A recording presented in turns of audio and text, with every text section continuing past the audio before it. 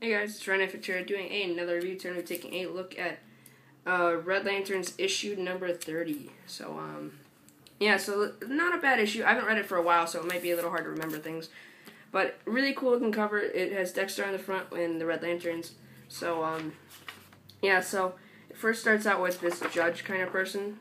Don't know who that is. Also, now I know who that is. Now I know that's Roy Harper in Arrow, because I am now watching Arrow.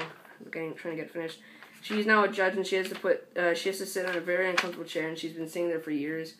She's been a judge for a long time, and then all of a sudden she gets shot because because they're trying to take over. And then it goes back to their planet, the Red Lantern's planet, and it shows Bleeves very damaged and stuff, and she's just like damaged and no, not damaged. She's like really hurt and everything because she was fighting Dexter in Atrocitus, whatever you want to pronounce it. And so they're talking about it, and they're like, "We're gonna go fight." And then they're like, and then the only person who can help is Supergirl, which I actually really like that picture. It's actually really cool. So then they're fighting, and they want to go. And as she died, well, now we're back to the judge, and as she died, all of a sudden a Red Lantern ring comes, and then she's a new Red Lantern. But I thought that was really cool because they're bringing back on the story that there was in the beginning when the new team started, 9 rings went out, and it now went to her, one of the rings, and finally going to people now. So then she starts killing everyone because she's raged and going crazy. Then she takes off her hood, which that's a crazy face because she originally didn't have that face. And then they all decide to go, and even Bleeves goes, and they're all going to go fight. And they're going to go try finding all the Red Lanterns before Atrocitus and Dexter get them.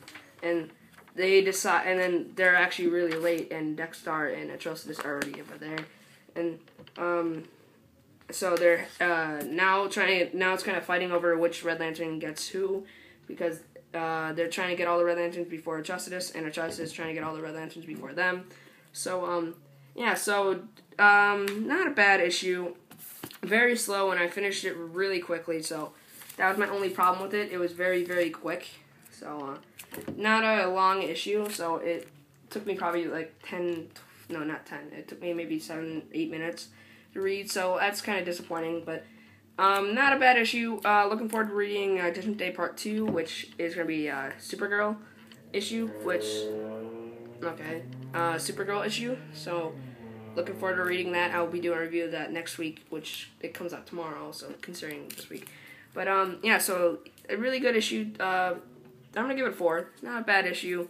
Even though it didn't take me too long to read, it's still really not bad, because I'm not a fast reader. It just didn't have a lot of words in it, and it didn't have much story as I thought it would. So, so really good issue.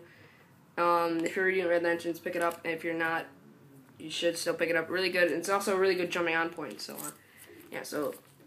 good issue. Pick it up.